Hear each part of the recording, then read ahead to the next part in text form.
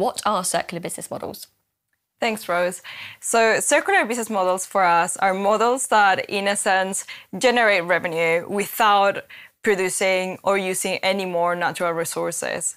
So in a sense, they make more money without making more products. So that for us is this definition of a circular business model.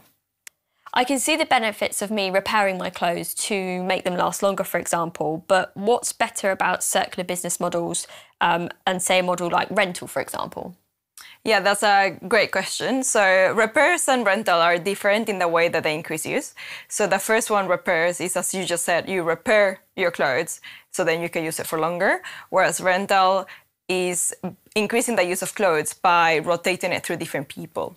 So different ways, but they can have the same outcome as long as at the end of the day, that person, so you, buy less clothes. If they achieve in doing that, then great, they are a circular business model because they are not coupled with producing more new products. So with all the circular business models that are currently mainstream at the moment, are they all actually circular? Okay, no. So right now, they are not all environmentally beneficial, let's say. And that's because there are quite a few challenges in the system. The first one being that the way that success is measured in most companies is still very much linear. And that means that the more they sell, the more profitable they are. And that's how they are wired right now. And that means that they are not motivated, companies are not motivated right now to really shift away their customers from one business to another. And that means that at the end of the day, people are still buying or incentivized to buy more new clothes.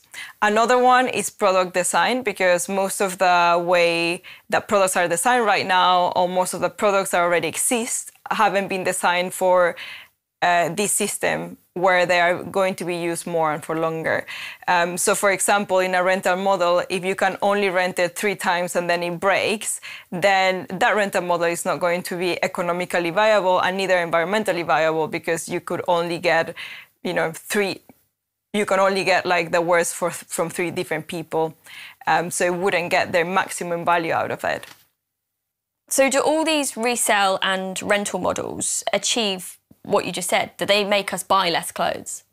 No, and that's a tricky bit, because it is super important that they do, because 70% of the greenhouse emissions happen in the upstream part of the whole process of the value chain. And that means that it's on the fiber production and the manufacturing phase.